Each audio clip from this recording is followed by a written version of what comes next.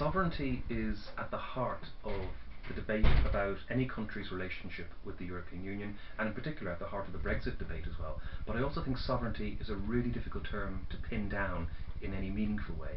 And I certainly think it's a term that is being very poorly understood and used by both sides in the Brexit campaign, both the Leave and the Remain.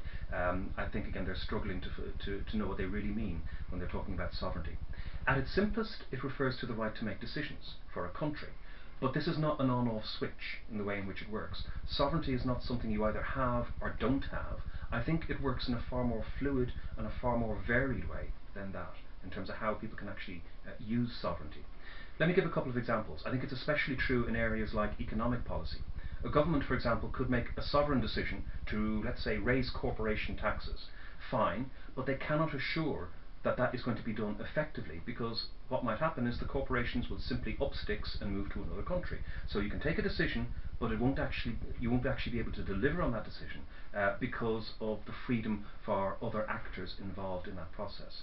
And in fact, the European Union has actually been trying to ensure a level playing field so that countries cannot, as it were, steal companies from each other with the carrot of lower taxes, because of course ultimately if we keep on cutting taxes, we end up with much poorer social services. So the European Union has actually been trying to find a mechanism for ensuring common standards in that kind of area.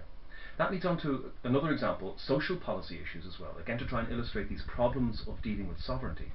Again, a country can make a sovereign policy decision about, let's say, climate change as an issue, of what they want to try and do to bring in higher environmental standards, higher environmental regulations in order to try to respond to the challenges of climate change. But if other countries don't do the same thing, one country doing that on their own is pretty much useless.